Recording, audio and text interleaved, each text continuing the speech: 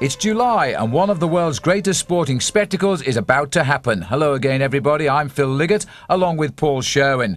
The Tour de France this year starting from the city of Rouen, and this is the River Seine, the same river which passes through Paris, where the 3-week race will end its near 4,000 kilometres. Well, Rouen is famous for many things, but to cyclists in particular, it is famous for one man. Now here's Gary Imlach to tell us more. You know, according to my copy of the Rough Guide, Rouen spends more of its money on public monuments than any other town in France. And it's easy to believe because this place is populated by a plaster cast of thousands, from Flaubert, who lived in Rouen, to Joan of Arc, who died here. Until now, though, local boy Jacques Anquetil, the first man ever to win 5 Tours, has had nothing, not even a single by orchestral manoeuvres in the dark named after him. This week, though, both the town and the Tour have been making amends.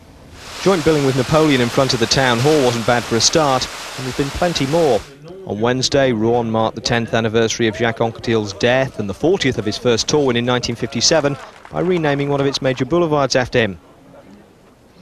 Yesterday, in the tiny village of Quincampoix, where Anquetil's buried, the Tour did its bit with a wreath-laying ceremony at his grave. On hand to pay their respects, along with his old teammates, were the only 3 men ever to match Anquetil's total of Tour wins: Eddy Merckx, Bernard Hinault and Miguel Indurain. To understand what all the fuss is about, you have to go back to the early 60s, when Anquetil was destroying world-class fields without seeming to suffer so much as a bad hair day. His chosen weapon was the time trial, and his chief victim was usually his great rival, Raymond Poulidor.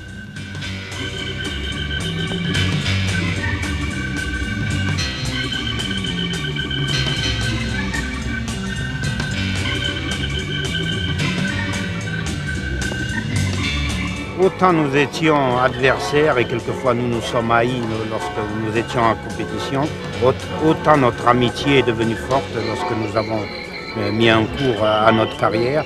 In cycling, though, even champions are supposed to suffer, and while the down-to-earth Poulidor was eternally popular for being eternally second, Anquetil won 4 Tours in a row between 1961 and 64, to the polite applause the public reserves for those they've decided are too good-looking and talented to be really lovable. It wasn't until he died of cancer in 1987 at the age of 53 that many people in French cycling realised what a champion they'd lost, and perhaps not until this week that they got around to formally acknowledging it.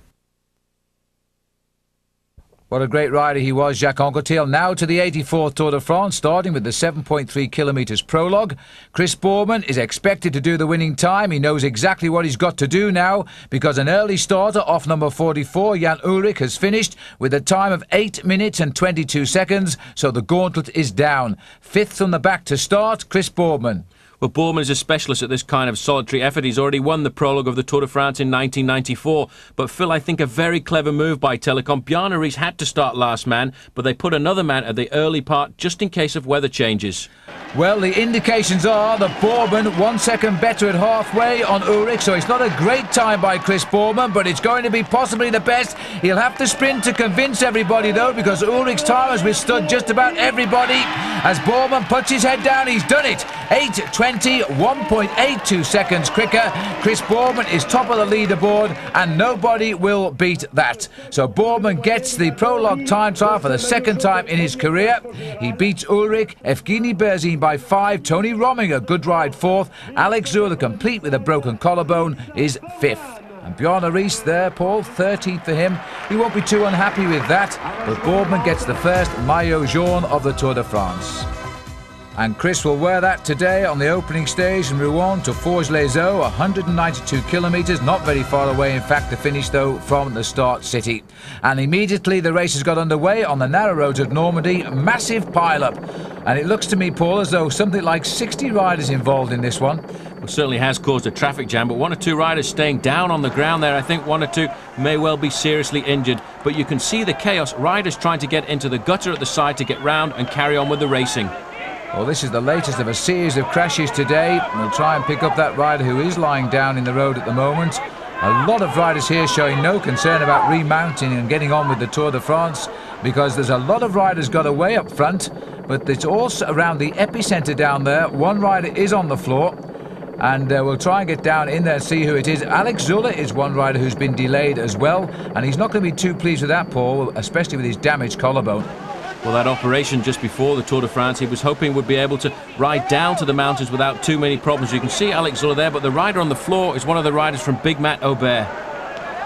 Well, I think it's Gilles Talmont who's gone down, and we've left him behind on the road now as the riders have regrouped after a long chase over the countryside. A number of riders have been delayed by that crash, so it won't be a massive bunch sprint here today. But they're slowly getting themselves back together as we run down towards the finish now at Forges-les-Eaux. And I think everybody's going to look out for Mario Cipollini to see if he can take on Eric Zabel, the green jersey last year in the Tour de France, and he's sprinting so well this year. And it looks as though Zabel is going to try and interfere with the result of the first stage. A lot of fanning out by the main field here, but a very small group indeed of about 50 riders competing for the sprint. Chris Boardman has made the split, but the time bonuses could well lose him the race lead. As the finish approaches, Mario Cipollini leads all the way to the line. Now the time bonus he has got by crossing the line should be just enough to give him the maillot jaune. And this group coming in now contains Bjarne Riis, losing 58 seconds on day one of the Tour de France, while Mario Cipollini, complete with his American shorts, there he get fined for those, is enjoying the victory. And look at the speed of this man. 5 stage wins in the Tour of Italy. He's opened his account again on the first stage now of the Tour de France. He makes it look so easy, finishing ahead of Tom Steels here, the Belgian champion, riding his first Tour de France. And in the white jersey there is Frédéric Moncassin. But there you can see Steels just snicking second place. Here he comes over the hill, the big man stamping his authority again on the sprint stage of the Tour de France. So super win for Super Mario. He's now the leader of the Tour de France. But those shorts, well, they're illegal. He will be fined. And Paul Schoen put the question to him.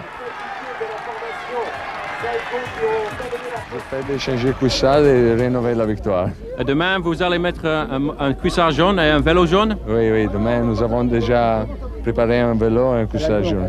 Mario, cette année, le maillot rose dans le Tour d'Italie, le maillot jaune dans le Tour de France, laquelle est la plus belle? Sont tous les deux plus belles. On va vivre deux modes différents. Le Tour d'Italie, c'est le cœur, ici, c'est la chose plus grande du monde. Well, Mario should know, and we look forward now to him riding the yellow bike in the Tour de France. So the ever-present dangers of taking part in the Tour de France yesterday highlighted on the very first stage. More than 2/3 of the field affected by that massive pile-up. For some of the big favourites, well, they really did lose out. But for others, of course, they profited. Here's Gary Imlach to report. The chief beneficiary at the expense of his team leader Bjarne Riis was Telecom's Jan Ullrich. Ullrich served notice of his potential when he comprehensively beat Riis in last year's final time trial on his way to second place overall. This year it seemed the only thing holding him back would be team orders to work for the boss. But after beating Riis again in the prologue, Ullrich now finds himself over a minute up on his leader, who was caught behind the crash. Team orders may have to be rethought. With Ullrich on the right side of the spill was Spain's leading Miguel Indurain impersonator Abraham Olano. He's enhanced the likeness this year by taking Big Mig's spot at Banesto, but he knows that only a win will make it truly convincing. The only real French contender is Richard Virenque. After 3 wins, the novelty's worn off the King of the Mountains competition for him, and he'll be looking to apply his climbing ability to the general classification. Virenque finished ahead of the crash yesterday, unlike Yevgeny Berzin, who lost 58 seconds as a result. That and his ability to self-destruct, as he did to lose the yellow jersey last year, make him an outside bet. Alex Zülle isn't so much a bet for the Tour as an insurance risk. He arrived with half a dozen screws in a broken collarbone after a crash 3 weeks ago. He went down again yesterday, falling 1:35 behind Ullrich and the rest of the challengers to Bjarne Riis. Which brings us to the defending champion himself. Last year, Riis finally completed the transformation from jobbing rider to Tour winner, but at the age of 33, he's not keen on making the return journey. He didn't fare as badly as Zülle yesterday, but still lost 58 seconds to the leading group. He's now 1 minute 11 seconds down on Ullrich. That's by no means a disaster for Riis this early in the race, but it could be the start of an interesting dilemma for his team. And this is where the leading contenders stand at the moment. Jan Ullrich currently 3rd, 12 seconds off the pace, and Olano up there in 5th. He's 20 seconds down. So on to stage 2 now. The race are passing away from Normandy into Brittany. 262 kilometres. It's a long, long way today, Paul. Well, Mario Cipollini resplendent in his yellow jersey, yellow shorts and the yellow bicycle. And he's got one little dream in the back of his mind, Phil. He'd like to win in that attire. You forgot the yellow gloves, glasses and socks. Anyway, the TVM team are trying to set this up today for Jerome Blijlevens, who usually pulls one stage win in a Tour de France. In the final kilometre now, it's been a day of attack and counter-attack, but the field has come back together. And now it looks as though TVM are trying to give Blijlevens the victory. Mario Cipollini right on the far right as we look at the picture here, and he looks to be in a bad position as he makes her way up to a finish in Via. And they're already out of the Tour today. Another rider retired, by the way. Arsenio Gonzalez of Kelme went out in the first hour with his crash injuries from yesterday. Anyway, the sprinters now trying to wind it up towards the line here. It looks to me, Paul, as though hopelessly boxed in now is Cipollini. As the field swings across towards the left of our picture, it looks as though Cipollini has got himself in an awful mess today. The man in yellow perhaps suffering a little bit from pre-race nerves. Robbie McEwen dodging about on the far left. First time Aussie in the Tour. Cipollini's got through. I can't believe he came through that gap, but he saw it and he's free as a bird. Mario Cipollini is taking the stage right on the line, and the rider who's just on his wheel was Zabel. And the other man will have to be content with third place, Jerome Blijlevens. Well, Cipollini won his first stage in the Maglia Rosa in the Tour of Italy this year. Now he's done likewise in the yellow jersey in the Tour de France. This has opened up an intriguing prospect now on stage 3 as we go from Via to Plumelec, because now Mario Cipollini could become the first man for 49 years to win 3 stages in a row. Well, the other Italian, Gino Bartoli, was the legend who did it back in 1948. And now, can Mario Cipollini do the same? The omens are there. Mario Cipollini is, of course, Italian, and like Bartoli, he's now wearing a yellow jersey. So he can dream of 3 stages in a row as he starts out now on the stage here of 224 kilometres from Via to Plumelec. Paul, can he do it? It's going to be very difficult because very few people have done it over recent years, but he is happily installed at the top of the leaderboard. Cipollini with 36 seconds over Chris Boardman, and Ullrich 38 seconds behind. One thing's for certain, Phil's already at the finish line in Plumelec. Well, I wonder if Mario Cipollini will be standing here on the winner's podium at the end of today's stage here in Plumelec. It's not really his sort of finish, you know, because just off to my right here is a small climb. But the way Mario's been riding these past 2 days, you won't find too many people who'll bet against him. But before we go to the day's action, let's join Paul Sherwin, who'll tell us more about the great skills of this Italian bike rider. If you want to be a sprinter, take some lessons from Mario Cipollini. 400 metres to go, and he seems to be completely locked in the pack behind 20 other riders. But a good sprinter never gives up. He's always waiting and hoping that the gaps will appear, like a gate that he'll try to keep open with his handlebars and his shoulders. It takes courage, daring and the acceleration to go through. Inside 200 metres to go, the sprint begins. All the other riders are too scared to hit the front early, and that's why Cipollini's the best. He has the power and the speed to come around the outside when everybody else in the middle falters. It's risky. Even when Zabel in the pink opens up his sprint, Cipollini has to choose whether to go left or right. He flicks his bike around the German's wheel, opens the gate up to the finish and powers away on a massive gear of 53/11. Unheard of by sprinters 20 years ago, but Super Mario is a sprinter of today. Indeed he is, and here he is now at Saint-Hilaire de Arcueil at 37 kilometres. The small time bonus is very important for not just the green jersey but the yellow as well. Zabel is taking on a Cipollini, and Zabel beats him. In fact, Moncassin getting second and Cipollini only third, but he gets a 2-second time bonus. The race goes on, heading towards Plumelec. Very nasty finish to the race today in Plumelec, and the riders, I think, will be very wary towards the end. Now, Super Mario looks in good form with Tony Rominger. Well, they both live in Monaco and probably train together occasionally, but I would think Mario on the flat and Tony on the hills. Well, they're having a little laugh here, but the pace is quite high, and Rominger moves slickly into line. This is the second sprint of the day, and this is at Bezoug-le-Pérouse. 93 kilometres have been covered now. And a little breakaway trying to get away, and that's Gianluca Bortolami going over ahead of Francois Simon and Danny Nelson. This break has the lead of 2 minutes and 10 seconds over the field. Let's go back now to Gary Imlach, because after all, who is Mario Cipollini when it comes to the Tour de France? He's never finished one yet. Now then, Mario Cipollini has no chance of ever equaling Hinault's record of 5 Tour de France wins. In fact, this is his 5th Tour and he's yet to finish one. But then hundreds of riders have been round during that time. And how many of them have you ever heard of?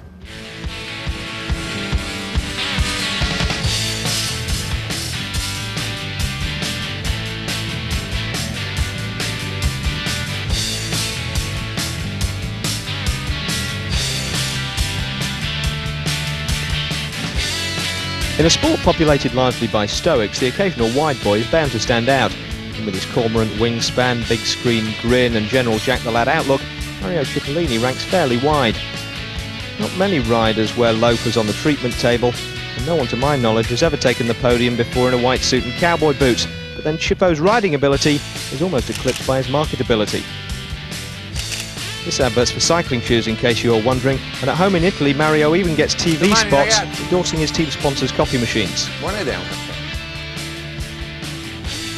In casa ci vuole secco. Not exactly evidence of a career in acting once his day job's over, but for the moment, Chippo's happy making the most of the spotlight he's got. And whether it's as the Lion King, Super Mario, or his current incarnation as colour-coordinated man about the peloton, it's all part of the marketing strategy. Nous avons préparé déjà tout avant. Je pense que c'est une mise jolie pour les maillots. C'est respect pour les maillots avec ça. Et demain, je pense que c'est le même. Pourquoi moi, j'aime beaucoup comme ça. Of course, Mario's costume changes are strictly against the rules, which of course is the whole idea. His 2 days in head-to-foot yellow, along with the stars and stripes shorts he modelled on the first stage, mean that he's now leading the race on time, points, publicity and fines. Nous avons gagné 2 étapes. Déjà, nous avons déjà pris beaucoup de primes. Alors, il a la possibilité de payer l'amende. Nobody questions Cipollini's supremacy in the sprint, but his ability to go the distance has always been suspect. His previous tours have been one-week French holidays. Turn up, win a couple of flat stages, then get a note from the team doctor once the going gets diagonal. But this year, Chippo's in possibly the best form of his life. He won a record 5 stages in the Giro, including the final one, and fancies doing the same here. C'est un rêve de la vie de le sprinter gagner à Paris avec le maillot vert sans le maillot vert. Je pense que cette année j'avais une bonne possibilité pourquoi mon condition c'est très bonne dans ce moment. J'avais fait un bon tour d'Italie et c'est un bon travail pour aller faire un tour de France. Pour moi c'est parti très bien dans ce moment. J'espère de continuer à Paris. Mario's insistence on being fully accessorised has turned the Psycho team bus into an extension of his private wardrobe. This is the Stars and Stripes bike he was riding to start the race. Here's the yellow one he's on at the moment. And this is the green frame that will form the basis of his colour palette once he slips out of the race lead and into the points jersey. Now, I've asked the mechanics and they say they haven't been asked for anything in a polka dot yet. But then again, by the time the race hits the Pyrenees, Mario's more likely to be wearing a pained expression. Back to the race. Well, Gary, I think he's got one now as we approach the finish here. There's a nasty little climb up to Plumelec. It's Laurent Brochon, the King of the Mountains, leading. Jalabert is there. Rees is here. But also not here now is Tony Rominger, and I believe he's retired from the race following the crash a few kilometres ago. Frank van den Broek launching the attack now. He's got Zabel on his wheel right at the back. I'm afraid he's Cipollini. He's not in the hunt for 3 in a row. Zabel has come over the top of a struggling Van den Broek. He gets the stage, and Bjarne Riis has got 3rd. He'd be delighted with that. Riis getting himself back into this race. This is how it happened. Eric Zabel, realising that Van den Broek had misjudged the length of this hill, come easily over the top of him and gets the stage win, his first of this year's tour. Paul Sherwin is with him, and I bet he's happy. Eric, 1 day after your birthday, it's almost as good as winning yesterday. Yeah, that's true. Yesterday I was 2nd, and for 2 years I win on my birthday. And okay, with 27 years old, I feel I'm a little bit better. Well, he's almost on his pension, isn't he? But this is a sad sight, Paul. This is Tony Rominger, who crashed out just before the finish at Plumelec, confirmed a broken collarbone, and at 36 years of age, I think he's ridden his last Tour de France. We're all very sad about that. The Tour, of course, goes on, and Mario Cipollini leading Zabel now by 14 seconds. Chris Boardman still up there in 3rd place and waiting for his first test in the mountains. They're still a little way away. Now we're on to stage number 4. This is 223 kilometres, and it is a nice little route, this, as we start to plunge south now to Le Puy de Fou. Well, that's where the Tour de France started a couple of years ago, and the riders again on very narrow roads, and once again lots of crashes as they go over the climb here of the Pont de Saint-Lazare, the biggest difficulty of the day. And coming off the bridge here now, the crosswinds have picked up the race, and again a news reaching us of a little bit of a problem. We believe that Fabiano Fontanelli has hit a woman spectator and is down on the ground, but the race itself now beginning to attack for the first time here. Those crosswinds have disturbed the rhythm of the peloton and the strongmen, and Ulrich again has gone to the front. He's riding so strongly at the moment. who's trying to set the sprint up for Erik Zabel. Really amazing to see this man all of the time when he needs to. He comes to the front working like a Trojan for his teammate, and also up there in second position is Bjarne Riis. So Telecom trying to be all dominating in the first week of the Tour. Well, they're setting themselves a tough tour, you know, because they're trying to nurse the green jersey for Zabel and the yellow jersey for Riis, or is it Ullrich? Because that is still very much unclear. Anyway, Ullrich is proving the way to keep out of all these crashes this week is to get near the front and stay out of trouble, and so far he hasn't made any mistakes here now, as the team are trying to line up Zabel again for the sprint, and Nicola Minali is nosing in on this one too. So Minali's the rider in blue, Zabel is through on the rails there, he's in the green jersey. This is going to be a very tight sprint. Cipollini trying to come through as well now. Cipollini on the barriers. He's got the wheel of Erik Zabel, and this is a rough ride too, but Zabel is going for it now. Minali is with him. Minali and Moncassin. Moncassin to the line. A very tight finish indeed, but Minali thinks he's got it. But my goodness me, that was a close one. I couldn't split it. Let's have another look at this one. There is Frédéric Moncassin searching for the stage win. Minali, the man that won a stage with Tour de France when it was in Britain a couple of years ago. He's right alongside Frédéric Moncassin, and Cipollini couldn't get through. Paul, just have a look at this. Well, that's quite remarkable. You can see the speed of Nicola Minali coming up there on the left in the blue. There was a little bit of a switch from Zabel in the green, which I think slowed down Mario Cipollini in the yellow. Moncassin, using a huge gear on the left-hand shoulder of Minali, tries to come up at the very last minute, but it all goes down to the lunge for the line, and both of these riders lunging at almost the same time. I think the mistake from Moncassin came that he threw his bike just a little bit too soon, and then I think it's going to have to go down to the finish, because as they go over the line, they're almost on the same millimetre, really. Unbelievable. Well, Minali instinctively has thrown his hand up. He's claiming the victory, but this is going to go down, I think, as one of the closest finishes on the stage of the Tour de France. The eye cannot split these two riders, and we're trying every camera angle here, but they're crossing the line almost together. But the sense of Minali to throw his hand up, I think he might get it. Look at this. Well, you know, from this angle, to me it looks like Moncassin, but the judges are giving it to Nicola Minali, and they're saying the official distance is 4 millimetres. And I think they're right. I think the rider on the far side has won the stage. Well, there we are, Nicola Minali, a stage winner by the narrowest margin I can recall, just 4 millimetres, and that's official. The overall standings after stage 4, Cipollini keeps his lead, but by now only 4 seconds ahead of Zabel. Chris Boorman is still third, and Ullrich still hovering there in fourth.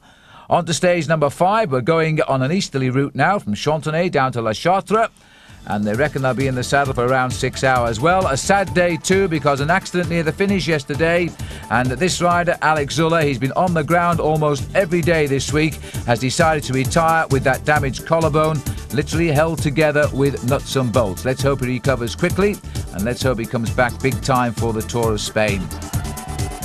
The race continues now to roll on out of town, and this is a good stage today. It's a new town for the start and a new town for the finish as far as the Tour de France is concerned, and still in that yellow jersey is Mario Cipollini. And the man who's made the early move is Cedric Vasseur. He's making a long shot.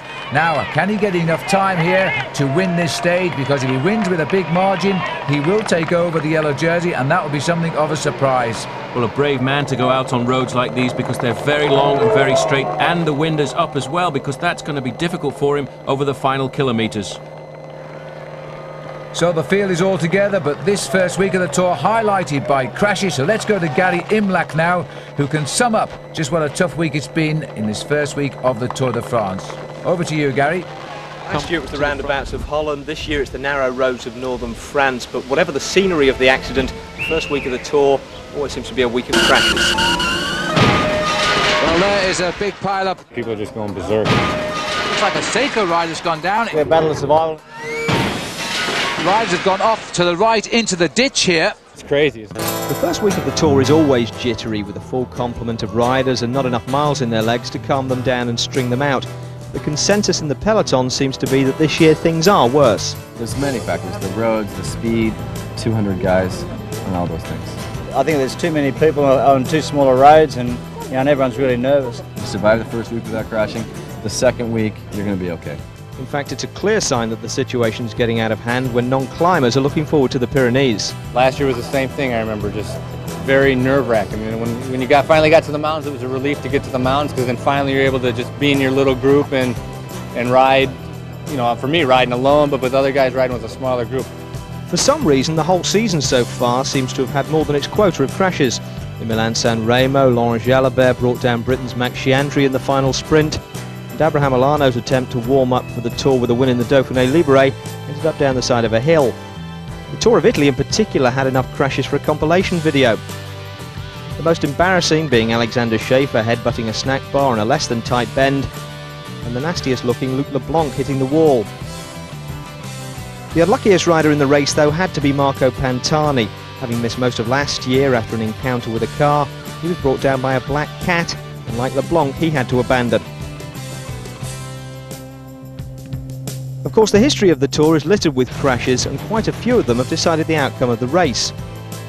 In 1951, Wim van Aert, the first Dutchman to wear the yellow jersey, became the first to lose it when he went down a ravine on the Col d'Aubisque. It was bad news for his team too, because their entire supply of spare inner tubes was tied together to pull him up, forcing them to abandon as well. In 1971, Louis Ocaña was leading the race when he missed a bend, hit a spectator and broke his collarbone, effectively handing Eddie Merckx the third of his 5 tours. More recently, of course, Rolf Sorensen crashed out in yellow during the 91 Tour, and Chris Boardman famously lost the chance to take it when he lost control in the rain at Saint-Brieuc during the 1995 prologue. For drama, you can choose from crashes at either end of tours in the 90s. Laurent Jalabert's in 94 when a policeman officially didn't step out in front of the peloton, at least according to the police, on stage 1. And Jamaleddine Abdou-Japarov's spectacular collision with a Coke bollard within 50 yards of the finish on the Champs-Élysées 3 years earlier. For sheer courage, though, nothing matches Bernard Hinault's refusal to give up the yellow jersey in 1985. Despite breaking his nose in a nasty fall close to the finish in Saint-Étienne, he finished the stage and went on to win the last of his 5 tours. And all of those riders did recover from those horrific injuries. Well, this is the sprint now at Neuvy-Saint-Sepulchre. 245 kilometres covered. 7 minutes ahead is Vasseur, but this is the sprint for second place. The battle for that green and yellow jersey goes on. Zabel just about nipping that one off Cipollini. But Paul Vasseur, who broke away at around 114 kilometres, he had a lead of nearly 18 minutes. He's still over 7 minutes clear. Well, it's a bit crazy, these two riders sprinting for bonuses of around about 2 seconds, because at the moment they should get their teams together and organise the chase behind. They're fighting out really as if this is the win at the end of the stage, because they're so close, pushing themselves a long way ahead. It just goes to Zabel on the line, and Chippo will take 3rd place. Well, the race has gone on because the GAN rider, Cedric Vasseur, whose father, by the way, Alain Vasseur, had a breakaway similar to this back in 1970, I think it was, Paul, and he won the stage. His father was a great rider when it came to those lone breakaways, in fact winning a stage of the Tour de France. But if Cedric Vasseur can keep the time gap that he's got at the moment, 6 minutes and 25, he will have something that his father never had, and that's a yellow jersey in the Tour de France. Right, well, at the moment, Vasseur started the day 21st overall, 1 minute and 37 seconds behind Mario Cipollini. And I don't think Cipollini expected to lose the lead today. But right now, I don't think equally so that Vasseur expected to get the lead, but it's beginning to look possible. Yes, he is showing signs of fatigue, and you know, if he survives all the way to the line, he'll have been alone in the lead for 147 kilometres. And this is not a flat route today, it rolls all the way.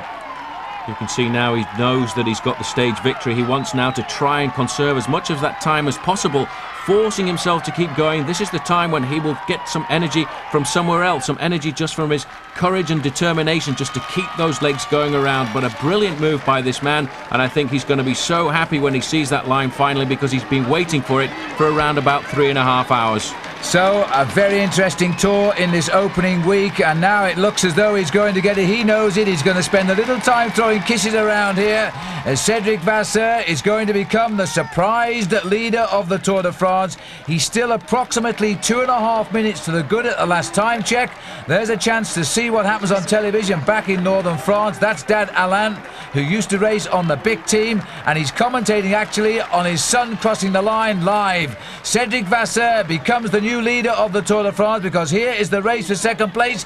The Australian Stuart O'Grady is going to make it a 1-2 for Gann, and look at the gap, 2:32, so Vasseur is confirmed as the leader.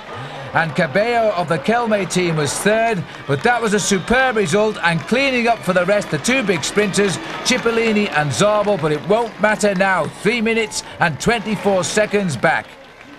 Well, a brilliant day for Cedric Vasseur, one that will go down in the history books, but now he has a yellow jersey to contend with, and I'm sure they will make him rise to the occasion. He celebrates the crowds here. He knows that that is a great victory for himself and also for the GAN team. It's their second yellow jersey in the Tour after that of Christopher Boorman, and Cipollini, the big loser, at 2:17, Erik Zabel at 2:19, and Boorman, his own teammate, back in 4th place. Jan Ullrich, though, Phil, all of the time well up there in 5th.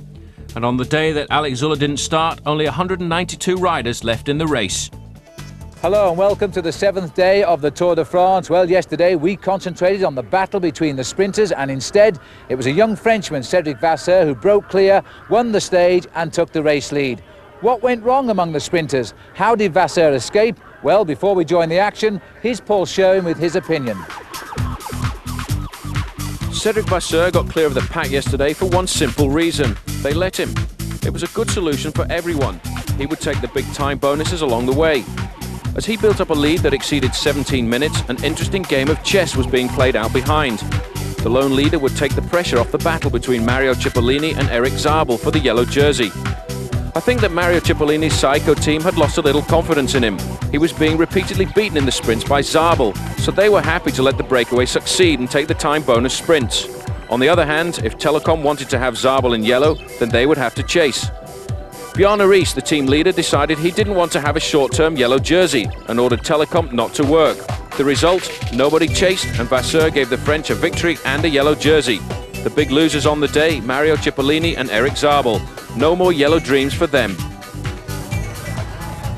And for the moment, not for Bjarne Riis, last year's Tour winner either. He's still looking for 3 minutes and 59 seconds, although I don't think, Paul, he'll be too concerned about the whereabouts of Cedric Vasseur.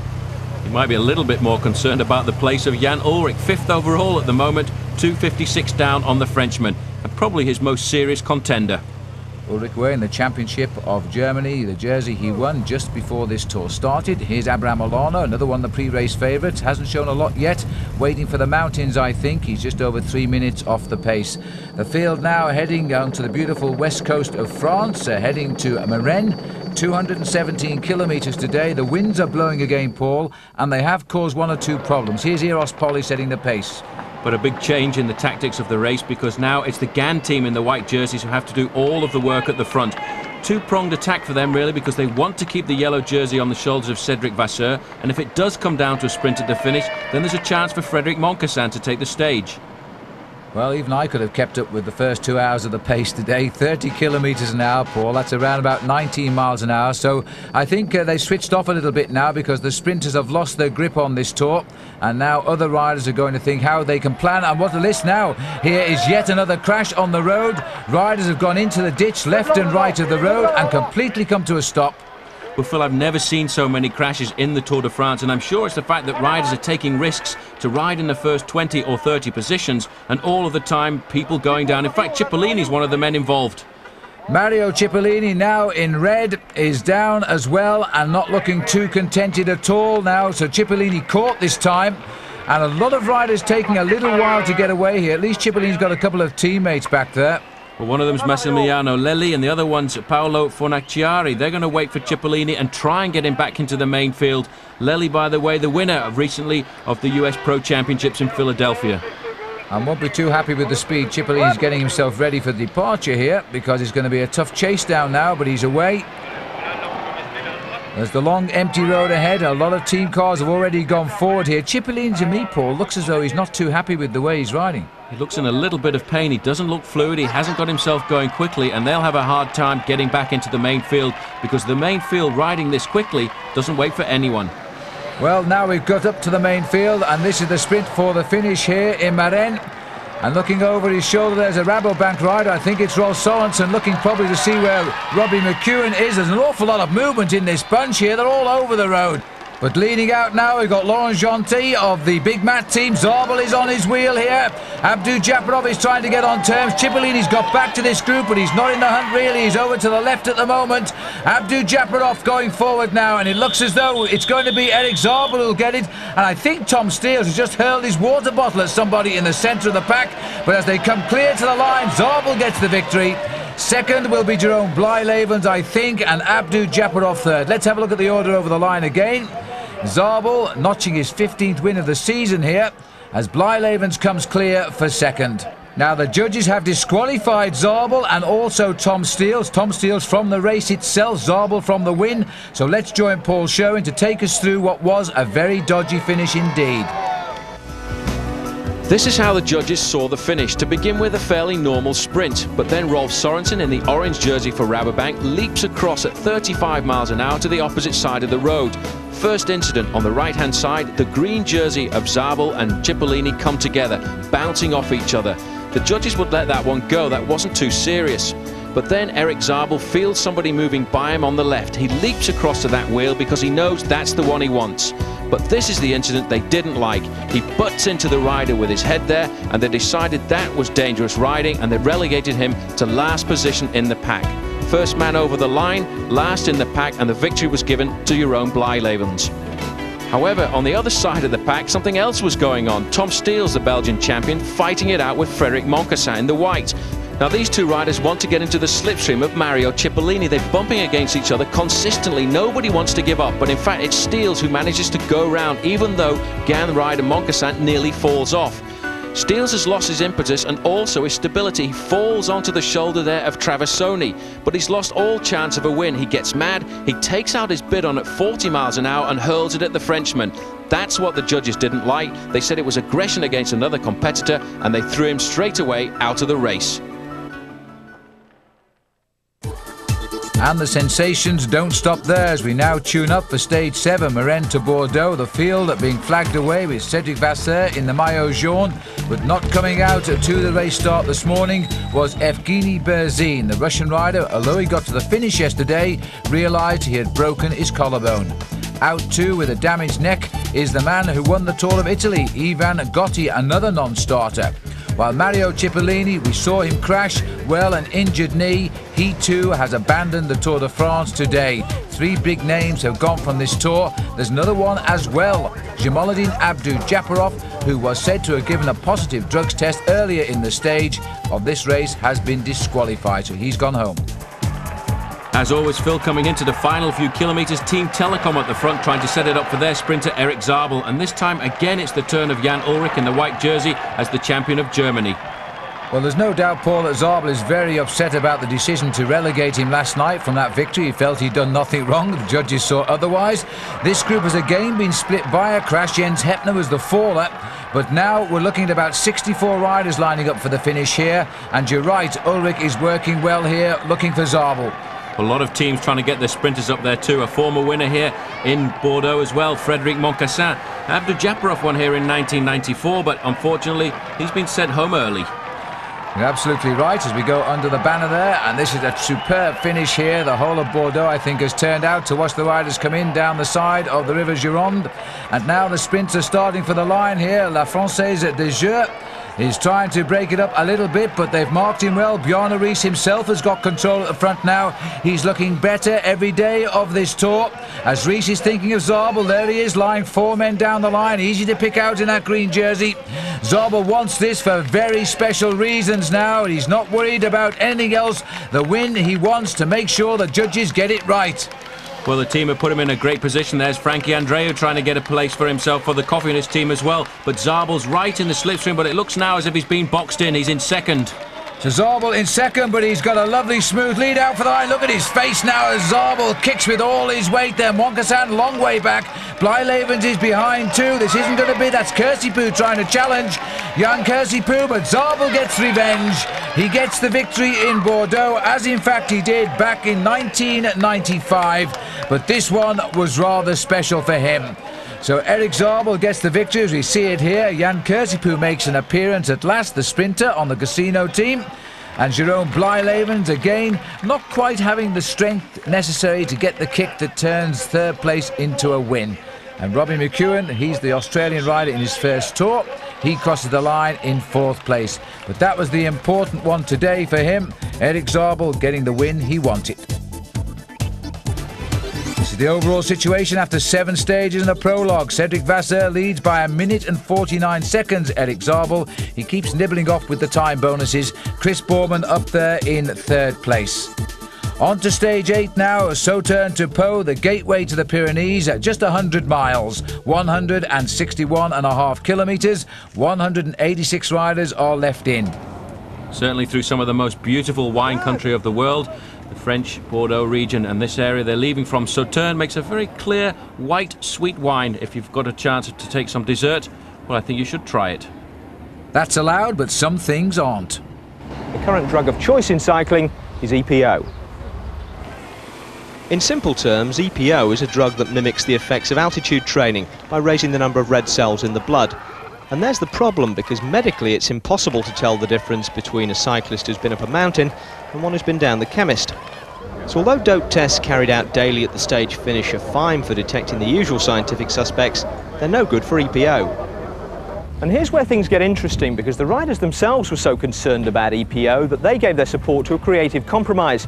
This season, in addition to drug testing, cycling's ruling body, the UCI, has also introduced what it calls health testing.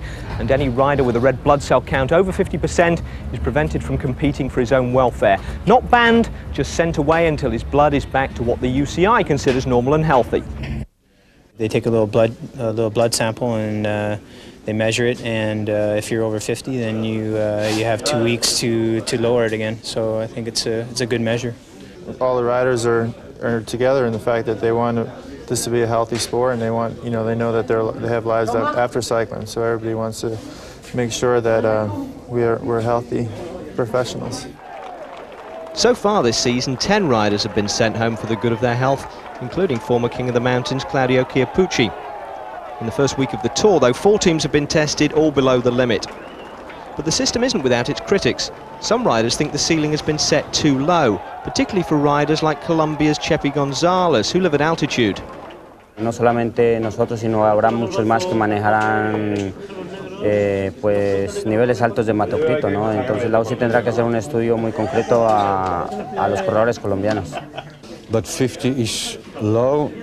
But for people who are living on sea level, I think there are little problems. And in my career, I've seen no rider with a level of over 50 during competition. The other criticism is that with this new blame-free approach, the UCI is ducking the moral issue by not even trying to distinguish between the dopers and the naturally high. Not to make light of the whole issue, but there is a controlled substance on public sale at the stage start every morning. 4 strong cups of coffee will put you over the UCI limit, although as with all drugs, there are well-documented side effects. And now back to the action here, and the riders concentrating on the finish in Pau after that 100 miles. And so far, the race has been pretty nippy. The first hour they covered, Paul, nearly 49 kilometres today. And despite several attempts at breakaways, it's all come back together for the final sprint. And again, Phil, it's Jan Ullrich on the front with 1 kilometre remaining, trying to set it up for Erik Zabel one more time. Well, this is the last day before the mountains begin, and after that we're going to find this, I think, to be one of the hardest tours in modern times. So this is the last day for the sprinters, and they've fought hard to keep this race together. Zabel has got 2 wins under his belt. He's right in the hunt again, and once more, Jan Ullrich, he seems to be a tower of strength this year, swinging off as Bjarne Riis takes them around the corner. It's amazing to see the amount of work that Bjarne Riis has done in this first week of the Tour de France, because tomorrow he's going to have to turn around and reinstall himself as the leader of the pack. Absolutely right, but now they're thinking only of the sprint of 400 metres to go, and the Telecom boys are again catapulting Erik Zabel towards the line. But watch out, because Nicola Minali is mixing in, and again Jerome Blijleven still looking for a real win, because he's only got 1 by disqualification. But now Zabel goes for the line, and doesn't seem anybody to stop him now. As Minali comes, Moncassin in the white and Blijleven, but they're not going to get on terms.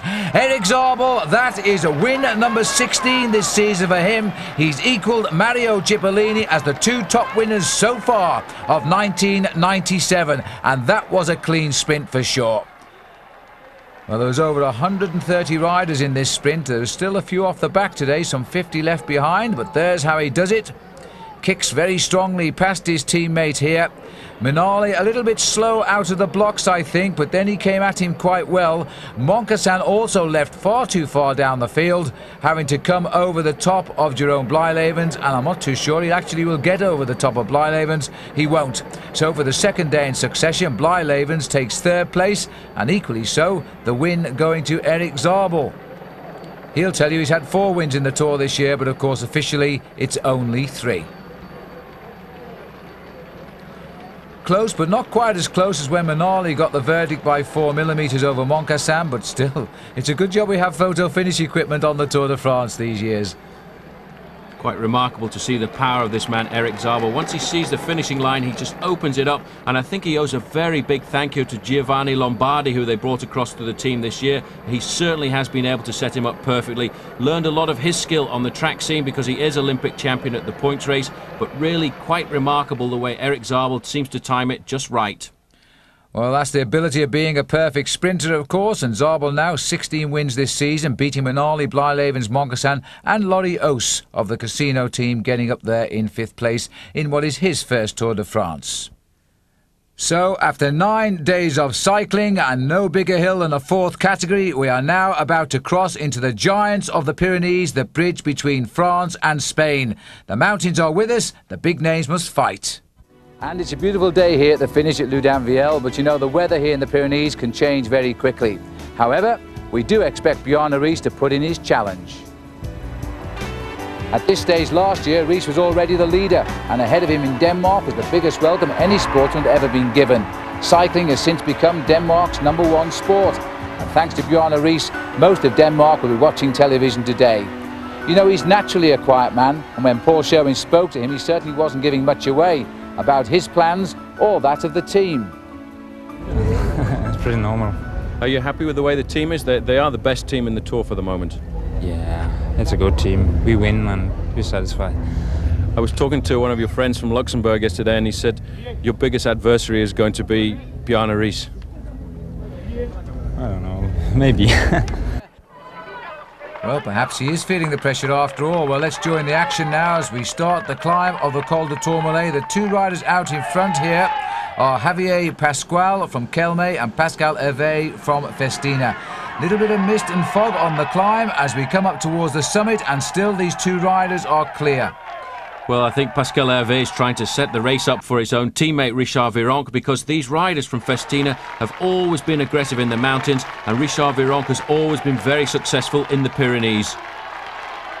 Well, Hervé, a good rider in his own right, but look at the conditions here now as they do come up over the top. It's Pascual who goes over first. Hervé sits up there getting himself ready for the descent. Here comes Richard Virenque, and he's actually climbing in a small group of riders here, including his teammate Laurent Dufaux. So the 3rd and 4th, Ulrich is here, and so too is Riis. So the top 4 riders in the Tour de France last year are in this group, just 20 seconds back. And Richard Virenque looking very comfortable, I'm sure, thinking about a victory later in the day. But one man thinking about survival is the yellow jersey, Cédric Vasseur, suffering on every climb of the day so far, Phil, but always fighting his way back. The courage, I think, of the yellow jersey pushing him along. Well, he was in trouble on the Col de Soulor as well, but he got back to the group, and he's not too far away from them as he continues to climb up the Tourmalet. Not out of the race, but out of the hunt for the yellow jersey now, Chris Boardman, who was 3rd this morning. He's crashed on the descent of the Col de Soulor, and he's actually in the autobus now with all the sprinters, so he's going to lose big time today. But Cédric Vasseur has to take a lot of risks to try and pull himself back into the lead and keep the yellow jersey. But one man missing from this year's Tour de France is Lance Armstrong, and he decided to come and see the race in the Pyrenees. So let's catch up with his news. Lance, in case you didn't know, was diagnosed with cancer last October, shortly after signing for the French Cofidis team. And although the cancer is now thankfully in remission, he hasn't yet been able to return to competition. You're still a member of the Cofidis team, got a contract with them. How do you see your future in racing? Good question. I don't know. I have to just wait and see. My doctors have told me to rest this year, and so whatever happens after this year, then it's going to happen. But I still consider myself a professional cyclist. And so too does this man, the leader of the King of the Mountains, Laurent Brochard, as we start now the final climb of Val Thorens before we go down to the finish at Loudun-Viel. Now Brochard has had a great day so far here in the Pyrenees. He was first over the top of the Col de Soulor after 50 kilometres, and he's been second over the top of the Col d'Aspin. Pascal Hervé just survived to stay first there, but now both the early breakaways have been caught. Well, Brochard certainly trying to put a lot of pressure on Bjarne Riis today. They feel that there is a chink in the armour of the Dane, and this is where it is. It's in the mountains, which is why they're attacking like this. And the new champion of Germany looking very, very cool indeed here. The same cannot be said of Bjarne Riis. He looks to be suffering in the mountains. We didn't really expect this. I think a lot of riders taken by surprise with this mountain here. The Col de Val Thorens is very steep indeed. In fact, only a few months ago it was just a cattle track, and they put down this special tarmac road just for the Tour de France. A little bit of a back road, but it was here in 1991 where we first heard about Miguel Indurain as he laid the foundations for his first Tour victory. The stage also being won on that occasion by Claudio Chiappucci. That was his first ever big stage race victory. Great to see in this group as well. Marco Pantani has come back after the terrible accidents he's had over his career. The first one in 1995, Milan-Torino, and even having to withdraw from the Tour of Italy. But the man suffering like a dog is still Cedric Vasseur. But Phil, he keeps coming back on the descent. He yo-yos back on, you know. He's not completely out of that yellow jersey yet, if he can pull something rather special out before the finish. Now Richard Virenque still annoying everybody. Quick acceleration by this little man who loves to antagonise anywhere, not just in the mountains. He rides rather, reminds me of Claudio Chiappucci, the way he annoys everybody. But now look at the cool way that Ullrich has sailed up to him, and the man not there, Paul, is Riis. Well, Riis looked as if he was suffering an awful lot just a few moments ago. Can't respond to this attack. I think probably not panicking, realising that Virenque attacks and keeps lifting up the pace. And what Riis will try and do is, I think, come back slowly and not put himself into too much pressure. But you can see he's gone off the back of the group. It's not good signs. This is Marco Pantani who's come up though. Elefantino has made the contact and still looking pretty confident. It's the first time we've really seen Bjarne Riis under pressure. He's looked so good in the Tour de France so far. He's been leading out the sprints, doing a lot of work on the flat stages, but now it looks as if he really can't match these top climbers in the Pyrenees.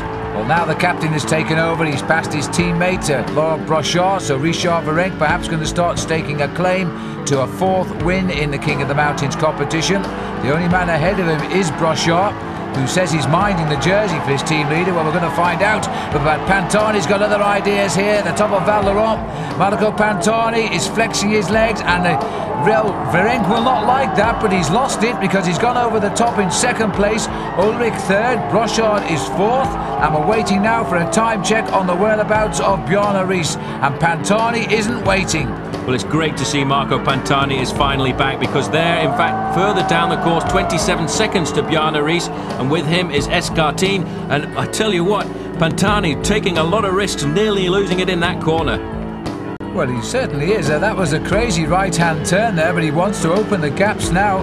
They don't seem too concerned that they're towing young Jan Ullrich with them here, the revelation of the Tour last year. 2 minutes 49 seconds for the Maillot Jaune. He still has a chance of hanging on here. The Maillot Jaune and Cedric Vasseur, who was around about 2 minutes down at the start. He's still in with a real chance, and the team car knows it here. Roger Leger it was who's saying, look, keep on doing this and you could still keep that yellow jersey. Well, it's a downhill finish, a very treacherous one too, and Vasseur has proved all along today that he can come back on the descent. He'll not make up the whole amount of that deficit, but he can certainly pull some of it back. Well, Ullrich is the man who's the big danger. He's lying 2 minutes 58 behind Cedric Vasseur. So at this moment in time, Vasseur is doing just enough to keep the lead. Richard Virenque now is the man starting to take the risks here in the corners, followed by Ullrich, and Pantani decided to take up third position now. But it's amazing how well this climber goes downhill, because normally a climber is not reputedly a good descender, but Virenque is certainly taking a lot of risks with 5 kilometres remaining. And most of that 5 kilometres is downhill now to this new finish for the Tour de France. A beautiful little place it is too, tucked away in the valley with the Pyrenees all around it. And it's been a great day of racing today. The strongmen who felt they could win this Tour de France on the attack. And this man here, Laurent Brochard, he's been attacking all day. He's been dropped just now. He's coming back. He's taken a lot of risks. He was only 23 seconds down at the top of the climb, and with a bit of luck he'll get onto the back wheel of these three leaders. And that, of course, is going to help Richard Virenque, because that means he's got a mate up here who will not help. Ullrich seems to be desperately trying to control this race at the front, almost as if he's trying to slow it down to await the arrival of Bjarne Riis. I think that's why he keeps looking over his shoulders. He realises Bjarne Riis wasn't too far behind at the top of the climb there, and all he wants is for his team leader to come back up to him, which is why he's currently sitting in second position. But look at the speed of Brochard. He's got back right in the town, and I think there's around about 3 kilometres remaining. Great bike riding by Brochard. He's come right back to 3 men. He thought he'd seen the last of not very many kilometres ago. I think that was the 3 kilometres to go banner, Paul, and now a little kick uphill again. And Brochard has latched onto the back of Pantani and looks as though he's anxious to get right through onto the wheel of Ullrich. Well, I think he wants to go to the front and work a little bit with Virenque, because he realises this is a chance for Richard Virenque to open up some time gaps over Bjarne Riis, and now Brochard is moving forward. Moving forward, and is he going to go for it? He's come right over the top of Ullrich. Now, in fact, Virenque is in second wheel here. He's trying to back off the other two and give Brochard a chance. Well, that's a great move by them, because if it does go down to this group going to the finish, I'd give all the chances to Jan Ullrich. He's certainly the fastest man here, and not too far behind Bjarne Riis. He's coming up with another Festina rider on his wheel. That's Laurent Dufaux, and a little bit of help from the man in green, Fernando Escartin. Well, I've still got him pegged at around 35 seconds, so he may have lost a few seconds on the way down, because Pantani and co did take 1 or 2 risks on that descent, but look at the gap now, and you know they're going to allow him to go. Well, that's remarkable, Phil. You see Jan Ullrich playing the perfect teammate. He isn't chasing down Brochard because he realises if he does peg him back, then somebody else will attack. He wants to slow down Virenque, because all he wants is for Riis to come back. He's just sitting there, leaving it up to the Frenchman. Well, if Laurent Brochard wins this, you'll have to admit he deserves it, but what a way to win a stage. The first day in the mountains, he looked to me as though he's finished about 10 kilometres ago. He's clawed his way back, as Riis has yet to do, and he looks like he's going clear. 2 men fighting for their lives now. Bjarne Riis, last year's Tour winner and the current Tour leader. And that man, Paul, is seconds away from retaining that yellow jersey, not losing it. It's going to be very close for Cedric Vasseur, but the man really pushing himself to the limits now is this man, Laurent Brochard. I don't know where he's getting the force from, because he's been away all day. He's been over the mountains trying to keep the lead in the King of the Mountains competition just for 1 more day. And his teammate, Richard Virenque, at the front of that group there, just slowing them down. But this rider has turned his day of defeat into one of success by just joining the leaders and immediately attacking. Laurent Brochard is going to get his first stage win ever in a Tour de France. A man who's having his best ever season, and this confirms it.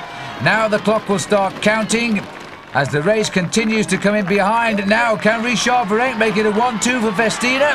It's certainly been their day, their first day in the Pyrenees, and Pantani's going to have a go at Virenque, but still, Jan Ullrich doesn't want to play. Second, though, for Virenque, third Pantani, and fourth Ullrich. Here comes Riis. His loss is 41 seconds on the leader today. So he's lost a bit of time. Abraham Olano is in this group as well. He's also conceding more than a minute, but it's the yellow jersey now. If he finishes inside 3 minutes and 10 seconds, he will keep the yellow jersey. It is going to be very close to Cedric Vasseur as Pascal Lino leads him towards the line, but he's done it, and he deservedly has kept that yellow jersey. What a great show of defiance. 2:57 down. And confirmation of the win for Laurent Brochard ahead of his own teammate Richard Virenque by 14 seconds. But Marco Pantani, well, he's back in third. For the next stage in the Pyrenees, 252 kilometres, and Vasseur still in yellow. It was a sensational start in the mountains for the Tour de France yesterday. It left us all wondering, what will day 2 in the Pyrenees bring? Will Cedric Vasseur still lead in Andorra tonight? Will Bjarne Riis lose more time? Or will Riis become second player to young teammate Jan Ullrich? Simply brilliant yesterday. Indeed, have we seen the return of Marco Pantani? Or is this the year of the Festina team? And will the Tour de France have a French winner in Richard Virenque? And you know, the big climb here to the top of this mountain above Andorra may give us the answer to some, if not all of those questions, because this is an absolute brute. It's an all-category climb. It's one that's rarely used in the Tour de France. It will cause a lot of riders a lot of pain. After that first day in the Pyrenees, though, this is the situation this morning. Cedric Vasseur keeping his yellow jersey by just 13 seconds over Jan Ullrich. Olano is up to 3rd, Ries is up to 4th, Virenque is up to 5th. The other big names, Laurent Brochard now up to 10th, Marco Pantani comes in the frame at 15th. So the riders now rolling away as they start stage number 10, heading now for the Arcalis in Andorra. We haven't been there since 1964. But the riders deciding themselves on the Col de Porte d'Aspet, Paul, to stop and pay homage to Fabio Casatelli. Well, that's why they rode so slowly over the first few kilometres, and Fabio Casatelli's father and mother came down for this occasion as well, as did his wife Annalisa. Casatelli dying in the race on the descent of the Porte d'Aspet in 1995. In fact, the riders climbing up the way the race had gone down in that fateful year. Well, in fact, Casatelli's father, riding all the way from Lake Como, took him something like 3 days, Paul, and right now the race has started again, and not too much interest in getting on with the action either. Well, not until they reach the Port d'Envilara, just on the outskirts of Andorra, a 36-kilometre climb, and once again, Phil, it's the Festina squad trying to put the pressure on Bjarne Riis. Well, this is an amazing mountain. It's on big, wide roads and it climbs so high.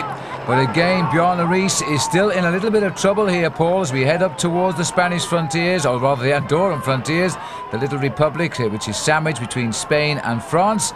And Riis is coming back to the lead group, but he's not riding like his old self, is he? Well, this is the second time he's been dropped there. He waited for the riders to group together at the front, slow down, and then he used all of his power to come back up. But over the last 2 days, he really has shown that he is weak in the mountains, which is why we're always seeing the blue and white jerseys of Festina at the front, putting the pressure on, attacking him when they can. Here's Jan Ullrich. He's fallen back for a word with everybody because he certainly is not in any trouble. He's been down to his team car. He just pedals back up to this lead group as if they're out on a Sunday touring run. But nice to see there, number 67, Kevin Livingstone, riding with the big riders of the Tour de France. A great climber, Kevin, riding his first Tour de France. And I wonder what he's thinking at the moment, looking at all these stars. I hope he's not too starstruck because he's on one of the big climbs of this year's Tour. It's a very good road surface. It keeps on going. We've climbed through the gate already. We're now officially in Andorra. It's a beautiful little principality as the riders continue now very tightly packed. Laurent Dufaux, Jan Ullrich, Richard Virenque off to the right. We've got Casagrande in that red jersey. This is a good group now, and these probably, Paul, are going to be the men who will take this Tour right into the Alps as well. Most certainly just on the back there in the orange jersey, Peter Luttenberger. Another very good climber, Casagrande on the right there in the red jersey for Seiko. A revelation, I think, in this year's Tour de France. The Italian said he would be good, and he is confirming that he is. Now, Virenque is trying to go for the King of the Mountains here, gathering enough points, and he gets easily over the top with hardly an effort from the rest. Dufaux was second, Casagrande went over there in third place, but the rest were right on his wheel. Now it's a long, fast descent right down towards Andorra itself, but just before we get into the city, we swing right, and we've got 2 more climbs before the finish line. Very difficult ones too, the Col d'Ordino, and then the final ascent up to the ski resort of Arcalis. Tortuous descent just down the top of the Envalira, 10 kilometres to go here now, and we've got the yellow jersey again in trouble, but he keeps on coming back, but I'm not so sure there's much more fight left in Cedric Vasseur. He survived by those 13 seconds, lucky for some yesterday, but now I think the second day in the Pyrenees has told their story. 10 kilometres to go, and more riders here on the course too. This is Fincato. He's just off the front, actually, Paul. He's coming back from the front group here. He was in a leading group of riders of 4 or 5 who managed to get away on the descent there. And Cedric Vasseur himself trying to recuperate, trying to get back into the frame. But at the bottom of the climb of Arcalis, the control is all being made by the man in the white jersey, Jan Ullrich. Well, he's constantly looked out for Bjarne Riis, and he still appears to be looking for him now. He's just started the last climb up to the finish. It's still a fair climb, and just as Cedric Vasseur has gone clear, in fact, what happened? Vasseur just got around them, but now that's Fincato behind, and they are just in front of Jan Ullrich. And Ullrich looks to me as though he can contain his enthusiasm no longer, because and Virenque is getting on turns, and he needs to, because Ullrich now is waiting for no one. He seems to have decided that Bjarne Riis has to be cut adrift. Well, I think he got so fed up with the attacks that came coming from Virenque and from Dufaux, he realised the best way to defend the lead is in fact to attack. So he's gone out there, he's blown by Cédric Vasseur in the yellow jersey, and now he's on his own with just one man in front. That's Jean-Philippe Daujois from the Mutual Seine-et-Marne.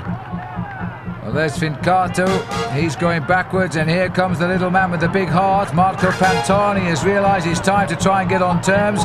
He's come right up to Richard Virenque on this final climb. The Danish flag on the right is looking a little bit tarnished right now because Riis is again in difficulty. Well, Riis certainly cannot respond to any of these attacks. In fact, the attack originated at the bottom of the climb by Richard Virenque, currently in second position. But then all of a sudden, the man with the white jersey of the champion of Germany just accelerated and went away on his own. And now the last man in front of him, Jean-Philippe Daujois, and very soon I think he too will be history.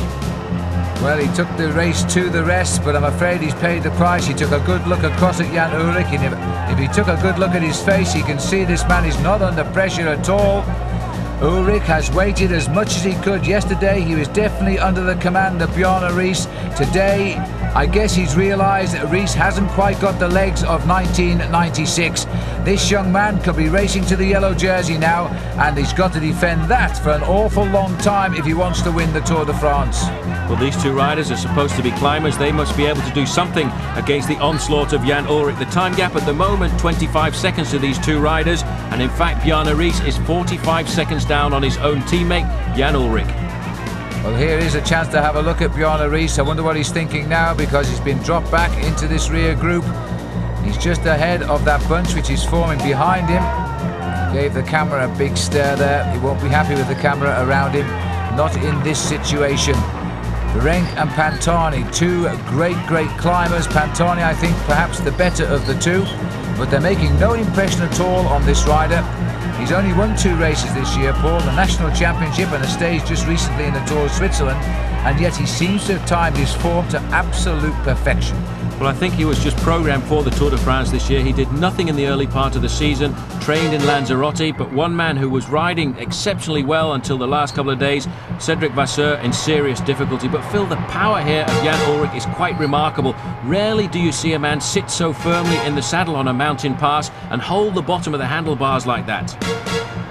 Well, he was the world champion back in 1993, and since then he's turned professional. He was kept out of the Tour until last year, and last year he came in and he finished second, and now he's looking for his first maillot jaune. There's Abraham Olano, also surprisingly so to us, having a little bit of difficulty here. He's not far from his homeland of Spain. He can expect support. He is now being watched over by Riis.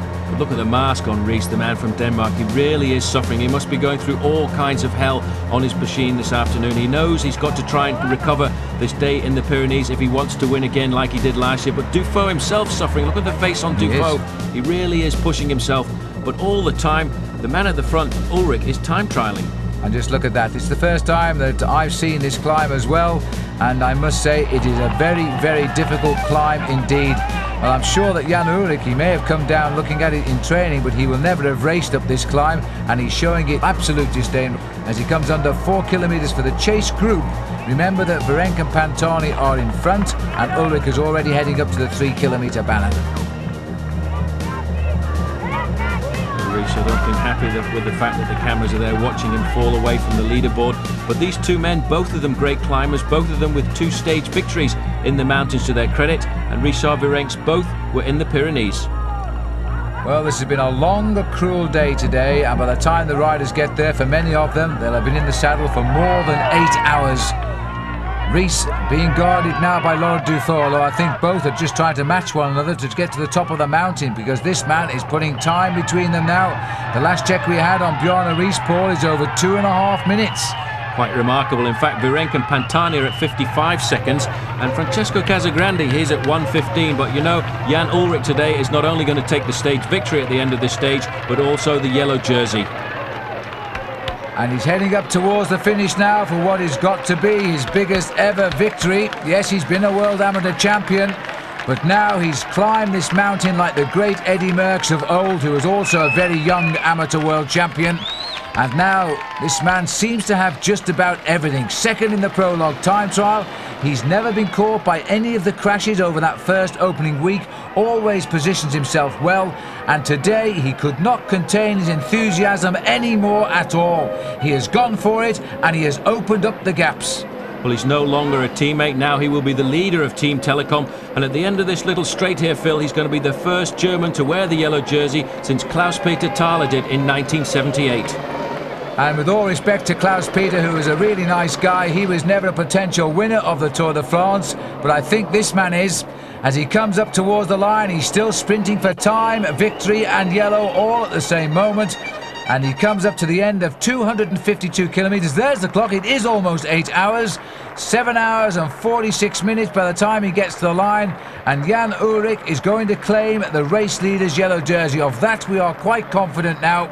This has been a superb show by the champion of Germany, who now becomes the German leader of the Tour de France. Pantani racing up the mountain. Can he take second? He was beaten by Virenque last time he tried it yesterday at the mountain top finish. But this time, maybe it'll be different. He's coming up towards the line. Virenque's not even going to attempt it. And the gap about 1 minute and 8 seconds. Further down, though, look at the gaps opening here. Bjarne Riis has dropped to Laurent Dufaux. In fact, Dufaux looks to me as though he's coming back, but not quick enough. 3:22.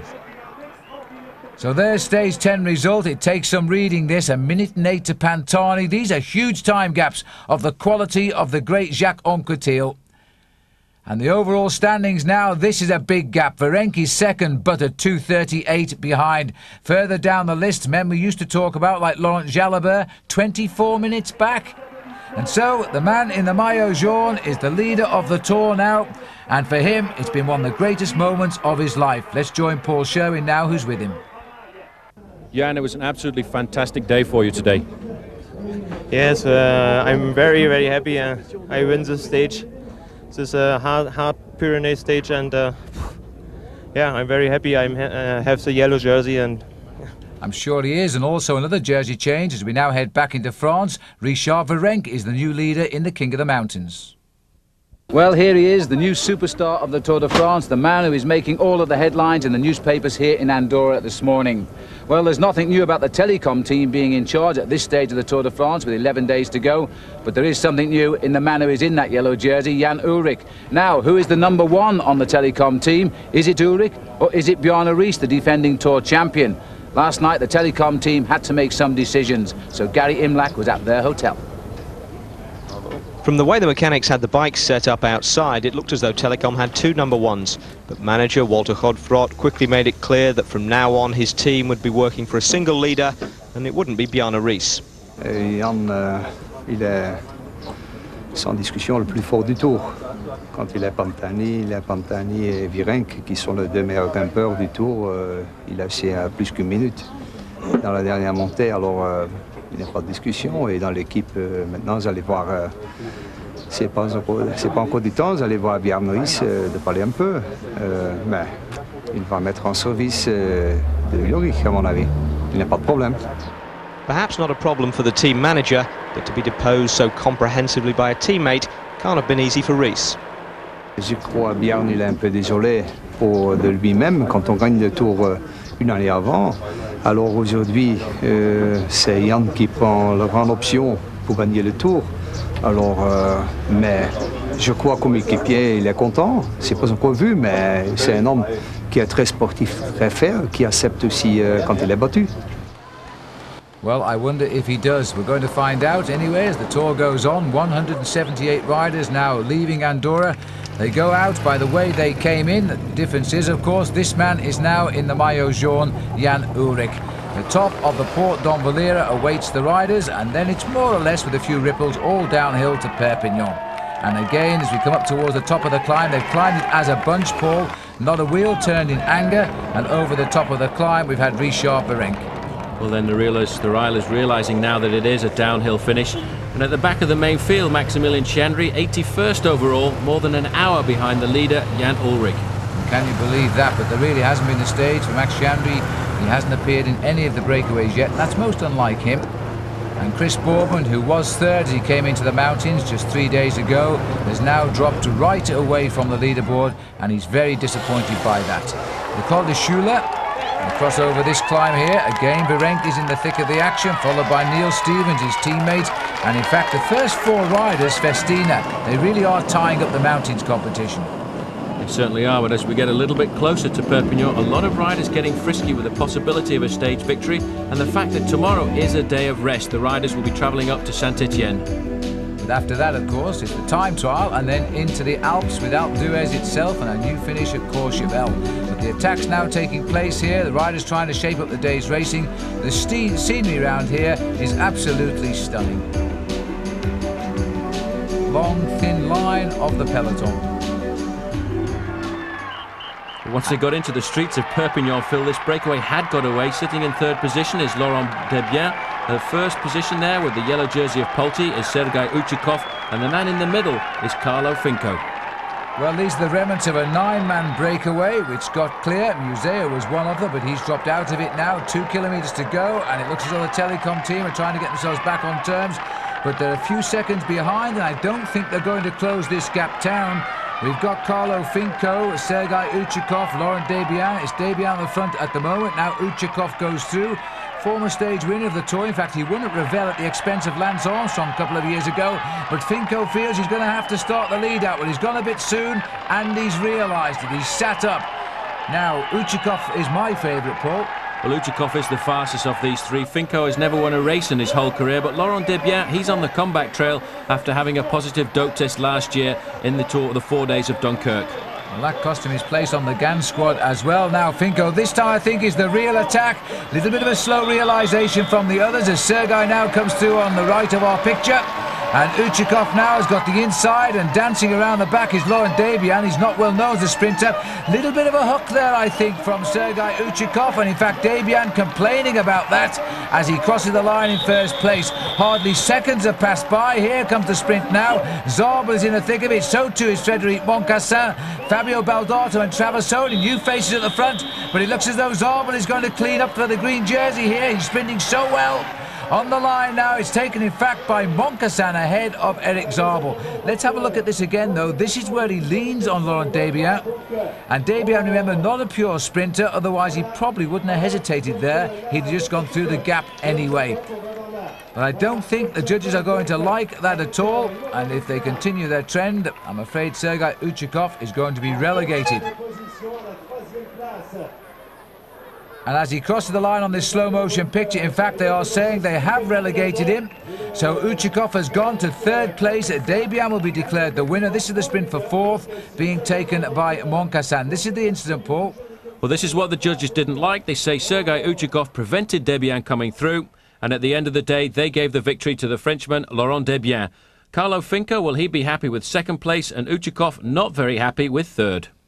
In fact, that was very modestly put. In fact, he was fuming with 3rd. He felt he should have been given the victory. Overall, no change at all today. And now, the day after the rest day, the riders have moved up into Saint-Etienne for a hilly time trial over 55 kilometres. This is stage number 12. Now, can this man fight back into the frame, knowing that his teammate is now the leader of the Tour? Well, it'd be interesting to see just what tactics a lot of these riders adopt. Rumour has it that some of them are going to switch bikes halfway around the course, and at the moment we're looking at the man wearing number 98, and that in fact was Cédric Vasseur. And this is Abraham Olano making his start, and also didn't have a great run through the Pyrenees, Olano. Back out with Bjarne Riis, who's unaccustomedly a little bit low down the overall classification at the moment. Still to go and about to get the signal. Richard Virenque, the leader now in the King of the Mountains, and looking to win that for a record 4th year in a row. Well, Olano looking very comfortable here. He's on a standard machine for the moment. The first part of this course is very hilly indeed. The riders, I think some of them will actually change at the top of the mountain onto the low-profile machines, but it's the day of reckoning for this man. Jan Ullrich about to make the start. Now, can he give us confirmation as to his strength? The best time already finished, by the way, is by Frank Vandenbroek. 1 hour, 21 minutes and 8 seconds. This is the check at point number 3 at 41 kilometres. Pantani going through very quick time for him, 1:4:09. Well, it certainly does show that this course suits the climbers, and it may well be that Richard Virenque can do something special. Time trialling is his weakness, but behind him on the road, this man is really making inroads into the lead of the little Frenchman. And sorry about the little bit of picture breakup again. It's those trees on the right which is causing the problems. But now Jan Ullrich is setting the trend as we go along. Pantani has set the new mark at 1:4:09, much quicker than Van den Broek, and all of the others are slipping behind him. Now Ries is out on the road, and the last man, Virenque and Ullrich, they are the last two on the road. Well, out on the course, Bjarne Riis putting a good time in. He's gone through the 41-kilometre mark in exactly the same time as Marco Pantani, while at the finish line, Fernando Escartin losing a little bit, coming across in 7th place with 1 hour, 21 minutes, 47. Well, now look at this. Jan Ullrich here is beginning to pick up Richard Virenque. This is going to be a nasty surprise. I don't think Virenque really expected to be caught by Jan Ullrich, but he is firing this man from Germany. He's bridging the gap, and we're on the climb here. Now, which side is he going to pass him by? He's not too sure as he dodges around, but Richard Virenque, who's a great climber, has no answer to the pure strength of the German. Well, the final few kilometres here, very fast indeed. And in fact, you can see that Jan Ullrich has changed to a low-profile machine. He's wanting to take advantage of the aerodynamics and try and push himself up to speeds over the closing metres. And now Pantani is going to rewrite the leaderboard here. He comes in 1:20.06, confirming his great times out on the course. Marco Pantani in now with the best time. Still Ries, Alano, Virenque and Ullrich to finish. But we know now that Virenque has been caught for 3 minutes by Ullrich, although he's still trying to slip him. Well, Bjarne Riis has faded quite a bit, Phil, over the last few metres, but he is going to go inside the time of Marco Pantani. That's the time to beat, 1 hour 20.06. And Bjarne Riis looks to me as if he's going to come in with the new best time, but he looks very slow coming over the final few metres here, as if he's really having to dig very deep indeed. There it is, new time, 1 hour 19.32. 34-second beating of Pantani as we go back out on the course. This is now the descent, the last 14 kilometres off the top of the mountain and down towards Saint-Étienne. It's quite a tortuous descent, but it's very dry condition today, thankfully so. And now it looks as though this man is setting new trends, but we'll have to find out first if Alano's going to match anybody's time. It's been a good ride by Abraham Alano here. Bjarne Riis has got best. I think Abraham Alano might fall just a little bit outside of this. It's a long way up this straight here. Best time is 1:19.32. He's just going to be outside the time of Riis, so he'll go second on the board. So all of the stars are finishing very close together. But this man is doing a great fight, Phil. Richard Virenque just in front of him there. He can see Jan Ullrich. He hasn't given up. He's been caught by a superior time trialist, but he's riding on courage. He doesn't want this man to blow him away. Well, Virenque has made a very, very nervous descent down that mountain. He's closed the gap right up on Ullrich, who seemed to be pulling away. Look at this massive crowd here in the cycling capital of France. And now Ullrich is going to confirm he really is a top contender for final honours in this race. Ullrich, his time is amazing. He's way up on Bjarne Riis, his teammate and last year's Tour winner. He's 3 minutes in front, don't forget, of Richard Virenque, who is just behind him now. So he's conceding all of that time, as Ullrich is going to set a unique time here that nobody has approached all day. He's going to be minutes quicker than Bjarne Riis. This is going to be a Miguel Indurain style time trial for young Jan Ullrich. 1:16.24, 3 minutes quicker than Bjarne Riis. That is an amazing result for the German. But you know, Richard Virenque's going to be happy, Phil, too, because that time that he will come in with will be good enough for second place. So Richard Virenque did keep Jan Ullrich in his sights, but he lost 3 minutes nonetheless, and that's going to take a bit of recuperating even for a climber in the Alps, which are now to come. And the road ahead really is a tough one now. Richard Virenque, though, retains second overall. On the stage he's finished second as well, but conceding 3 minutes and 4 seconds to Ullrich. Riis was third, but he also conceded more than 3 minutes. Overall, Ullrich now leads this Tour by 5 minutes and 42 seconds over Richard Virenque. Abraham Alano is third, but 8 minutes back. Now they face the climb of Alpe d'Huez, 203.5 kilometres for the 172 survivors of this Tour. This is going to be a tough one. They are now going to the mecca of cycling, the Alpe itself. Well, in all the years that I've come to Alpe d'Huez, I've never seen an atmosphere quite like this. We've estimated perhaps 250,000 people are on its slopes. The Tour de France has arrived at the big mountain. We know there are 30,000 Danish making their way here. We know there are busloads of Pantani supporters, and I'm quite sure now there are indeed plenty of supporters for Jan Ullrich. Well, we've seen the German conquer the Pyrenees. We've seen him ride the brilliant time trial. Now, just how is this sporting revelation going to climb up Alpe d'Huez? Let's go to Paul Sherwin, who's now going to analyse his climbing style. The most important thing about riding the mountain passes is trying to conserve as much power for as long as possible. Now, when I rode my first Tour de France, Barry Hoban said to me, when you're approaching a long climb like this with all these zigzag turns, the only way to do it is to go around the outside of the corner where it's not quite as steep. Now, the amazing thing about Jan Ullrich is he climbs with sheer power. As he comes up to the corners, you can see he's sitting very comfortably on his saddle, all of the power coming from the back part of his body and his thighs. When he comes into the corner, he hugs the line right around the steepest part of the apex. If you've got a chance at home, go up one of the local climbs and try riding on the inside. You'll see just how tough it is. Once he then gets to the straight part, he accelerates away, not even getting out of the saddle, indicating this man climbs with pure power. But Alpe d'Huez has 21 corners like that. Does he have the power to be able to do it 21 times? I'm not so sure. Well, we're about to find out, Paul, because the whole field are racing through the lovely little town of Bourg d'Oisans at kilometre 187.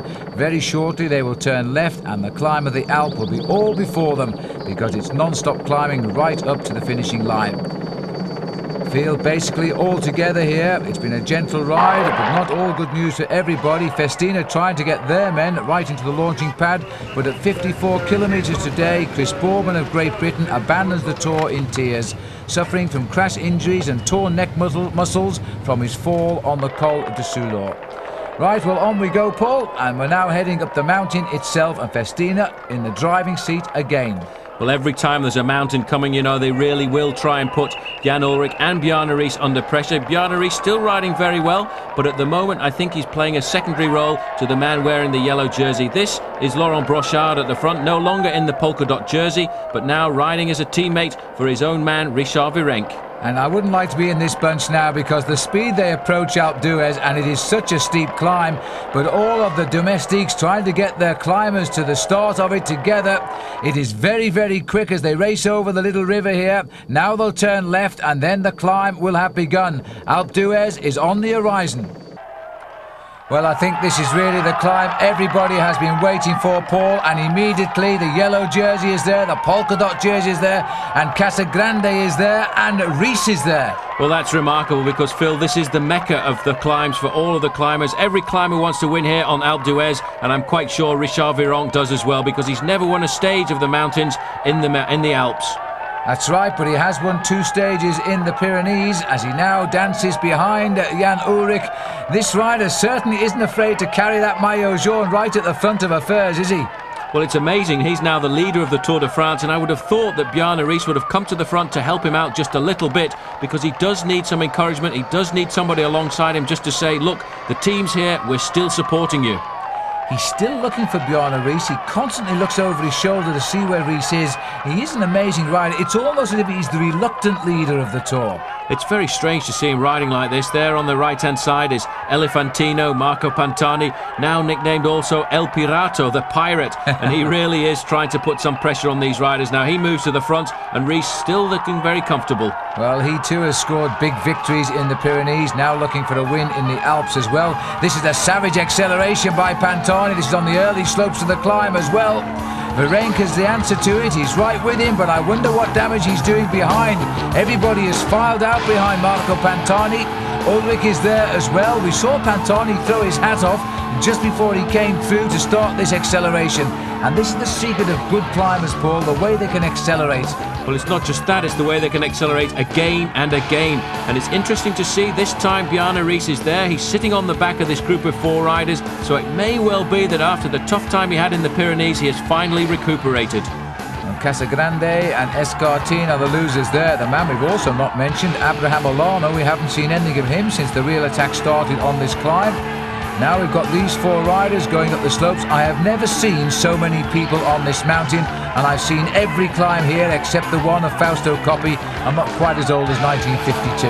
But it was amazing driving here, you know, 40 kilometres, 25 miles of traffic jam just to get to the bottom of the slope here. It is remarkable. I think this is the greatest Alpe d'Huez we've witnessed in these recent years. A perfect day as well. It's very often cold on this mountain at the top, but it's beautiful today. You can see the shadows of the riders. Now Pantani is setting the pace and looking for help from no one at the moment. And Ullrich, who started the tempo at the bottom, now content to follow.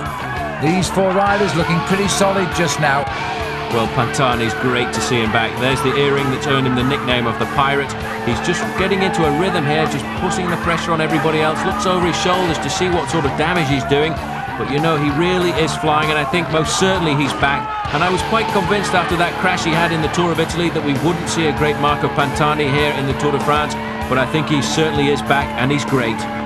I don't think anybody seriously thought he would ever come back from the crash he had in Milan-Turin, which caused all of his problems, but he has come back. He is very much a part of this Tour again. Remember, he's had a third-place finish in the Tour de France, as well as winning a couple of stages. So it's amazing to watch the difference between the two climbers at the front, Marco Pantani and Richard Virenque, bobbing around on the machines, using the upper part of their body to try and keep the gears going around, while all the time Ullrich is sitting down. A glance at the second group here. We've just seen Olano. There's Jimenez, the champion of Spain. There's Olano, 151. Escartin is here. Now this is interesting. That's Laurent Madouas also in this group. Now look at this, Paul. We've gone back to the leaders just in time, because it looks as though they've cracked Rees. Well, I think he's put the white flag up there because he couldn't stay with the pace being set by the two climbers. He's just going to ride at his own pace now and leave it up to Jan Ullrich in the yellow jersey to mark the two best climbers of this year's Tour de France, Marco Pantani and Richard Virenque. But still, Ullrich looking very calm, sitting down. It's amazing the power he uses when he climbs. He's such a deceptive bike rider, sitting there solid as a horse. Now, further down, number one, last year's winner, is in desperate trouble yet again on the mountains he loved so much last year, where he gained all of his time in the Alps. Now in the Alps, on the first day, serious climbs, like it was in the Pyrenees first day, Bjarne Riis is in difficulty. There's the flags that will cheer him on. The official figure coming out of Denmark was 30,000 spectators were all heading for the Alp. Well, that's an awful lot of beer, I think, is going to be drunk tonight, because the Danes certainly do like their lager. Marco Pantani, he's not thinking about beers at the moment. All he wants to do is try and crack the two men that are with him, because actually bear in mind, Phil, that he's the defending champion at Alpe d'Huez, because the Tour didn't come here last year. That's absolutely right, a winner here, of course, yes. And I'd almost forgotten about that, actually, Paul. But Pantani is the defending champion of Alpe d'Huez, and Bjarne Riis is the defending champion of the Tour de France. Now he knows the situation he's in, he knows that he's hitting just about his limit. Now he's going to have to settle down and hope he recovers as the climb goes on. That's the only thing he can do, find a rhythm that's comfortable for himself and hope that by the top of the climb he doesn't lose too much time. And these men at the front, though, really are flying up the mountain. The record as well for the ascent of the climb here, held by Marco Pantani himself when he won the climb just a couple of years ago. And that's circa 38 minutes as Pantani continues to keep the tempo here. And the crowd you can hear cheering all of the way, but this little climber staying out of the saddle now, riding on the bottom of the handlebars. No relaxed climbing at all from him. He's just keeping the rhythm high. He actually looks as though he might be causing a little bit of distress here to Jan Ullrich. He doesn't look as cool all of a sudden. Well, he's starting to bob and weave just a little bit, but it's amazing. Pantani has not asked anyone for any help. He's put everyone under pressure, and a man who thought he could ride well on the Alpe d'Huez, Luc Leblanc, also falling away from the leader. He's a long way behind. Well, this hasn't been the season for poor old Luc Leblanc. He was looking set, and oh crikey, back to the leaders, and it looks as though Ullrich has cracked, unless Virenque opened the door and pulled round behind him. Well, I think Virenque just couldn't stay on the wheel of Marco Pantani, and the reaction now has come by Jan Ullrich, and he's closed down on Pantani, the climber, so it just goes to show how strong the man from Germany is. To respond to an attack like that really is quite remarkable. Well, this is a superb piece of tempo riding, but very briefly, as I was saying about Luc Leblanc, he had all set to finish third in the Tour of Italy. He had that spectacular crash in the time trial there, coming down a mountain, and I don't think he's really refound himself at all. He's struggled every day in this event. The one man struggling now, Phil, is Richard Virenque. In fact, that acceleration out of the corner there has put the climber from France into difficulties, and he couldn't stay with the two leaders, so now just two men up the road, Marco Pantani in the yellow jersey of Jan Ullrich. Well, the one thing that Richard can be sure of is plenty of support, but he's losing ground here, and this is the first time we've seen a little climber from France be attacked as well. But really, Pantani at 10 kilometres to go has just simply stayed out of the saddle. Now he's starting to go in and out of the saddle, He's kept the rhythm so high, and they've all tried and so far failed to match him. Only Ullrich again surviving. Well, he'll get a lot of confidence out of that, because I think the man he will have been a little worried about on the climb of Alpe d'Huez is Richard Virenque. Once again, he gets out of the saddle, he accelerates, trying to put the pressure on Ullrich, because I think before the summit he'd like to get rid of this man from Germany. But look at the face on Richard Virenque. He's suffering like a dog, and all he can do now is just hope that he can pull himself back. Well, he knows he has a little bit of time in hand, and it's probably just as well, because I think he's finally decided to let the little pirate escape. He's 9 minutes 11 seconds behind Jan Ullrich in the overall classification, lying 5th at the moment, and so every pedal rev now will gain time on everybody in the Tour. Well, you see how Pantani went round the wide part of the corner there. It was not quite as steep. He came out of it, accelerated away, and the gap opened up immediately. Ullrich isn't panicking though, he's just sitting there, setting a nice pace for himself, making sure that Pantani doesn't open up the gap too rapidly. So Marco Pantani is doing what I think just about everybody on this mountain came to see him do. This magic little climber go away from the rest of the race. He is now pedalling a higher place in the overall classification for sure. He's not going to damage the lead of Jan Ullrich today. Ullrich perhaps wisely knows that. He's not crucifying himself, trying to hold the back wheel of a man who is simply on a mission. But it's amazing, he's always looking over his shoulder, trying to see exactly what's happening behind him. This time he's not looking for Riis. In fact, he's looking for the whereabouts of Richard Virenque. But Marco Pantani, well, his wings have come back. This is the Battle of the Alpe, and the Italians have had a lot of success here. They started it back in 1952 with Fausto Coppi. Then came Gianni Bugno with a couple of wins. Then Roberto Conti got a win here, and that was his only win after 10 years as a pro, and still is. He's been a pro 14 years now.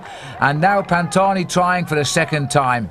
And interestingly enough, that Roberto Conti rides on the same team now as Marco Pantani. Worked very well this year in the Tour of Italy, and I think he's having his best Tour de France in several years as well. Jean-Marie Leblanc, director of the Tour de France, also rode this race on 2 occasions in the late 60s, enjoying the best seat in the house just behind Jan Ullrich. But this is the man who is opening the waters. Here comes the Red Indian. I think he's Danish, this chap. I met him earlier on the slopes, but he certainly enjoyed his lagers today, and I don't think Pantani has any wish to hear any war cries down his left ear. Well, maybe it was the smell of alcohol in his breath. Pantani wanted to get away because he feels with just 22 seconds advantage, he needs as much oxygen as possible. But I have to say, the crowd here full of good humour, and they've come to see great sportsmen in action, and there's none greater than Pantani when he's climbing. Here we go, back to the slow motion now.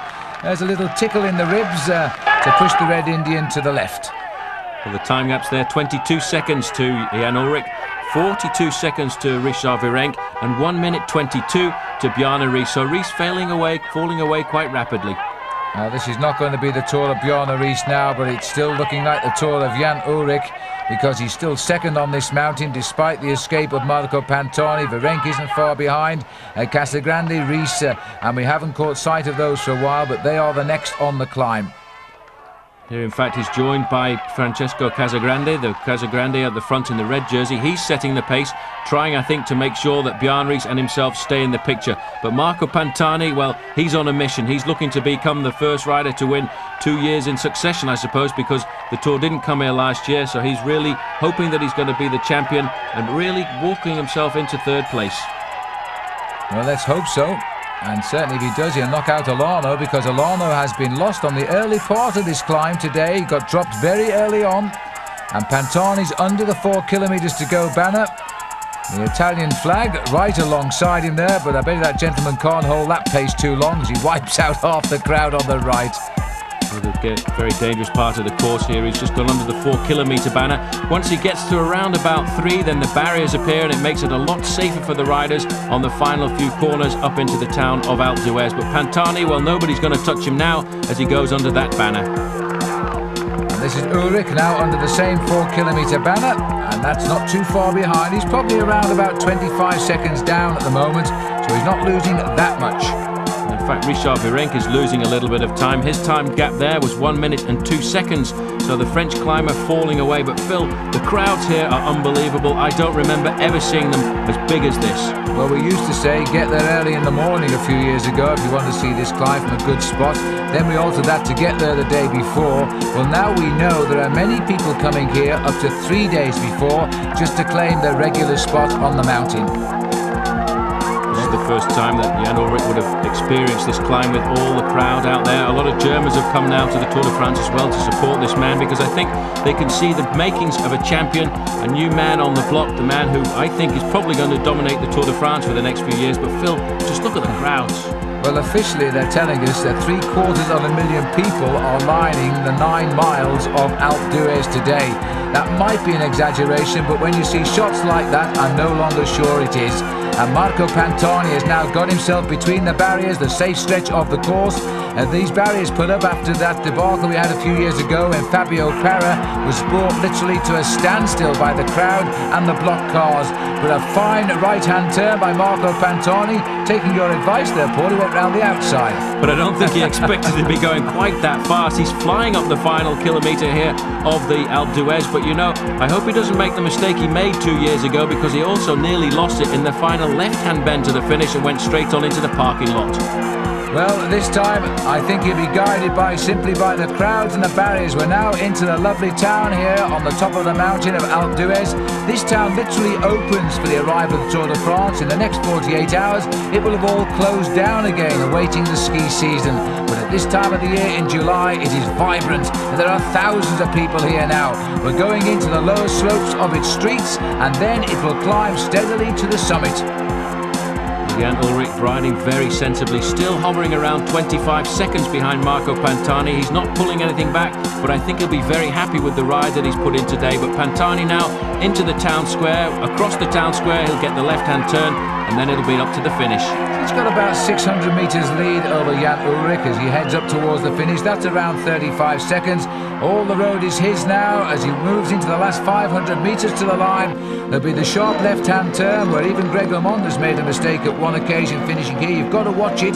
It's easy to overshoot it, but Pantani now, this victory is going to be equally as special to him as Zabel's revenge on his disqualification last week was to him, because this means he is back as a big-time climber.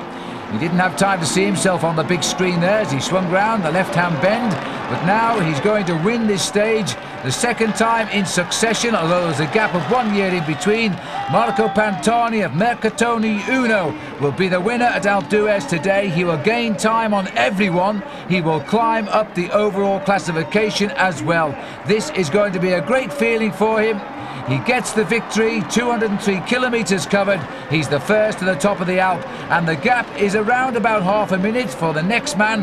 The Maillot Jaune of the Tour de France, Jan Ullrich, is coming home, and Ullrich again confirming he is most definitely the man to beat in this year's Tour, and I don't think anybody can or will. He grits his teeth. He really has suffered on this climb, but now he's become a complete all-round bike rider. 46 seconds the gap.